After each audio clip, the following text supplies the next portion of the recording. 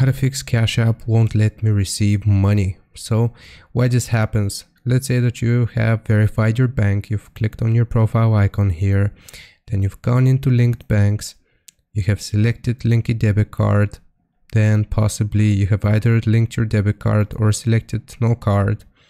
And here from the list of all of the different banking institutions, let's say that you have chosen your bank. So for example, Chase Bank here.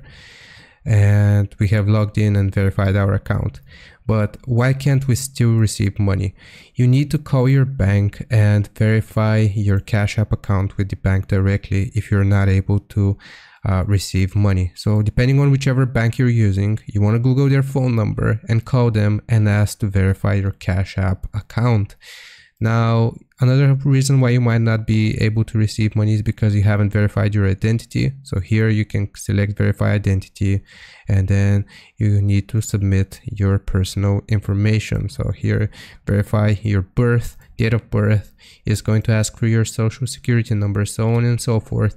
But if you have verified your identity and if you have verified your Cash App with your bank, then you should not have any issues with receiving money. Hope this was informative. Leave a like and sub, and I'll see you next time.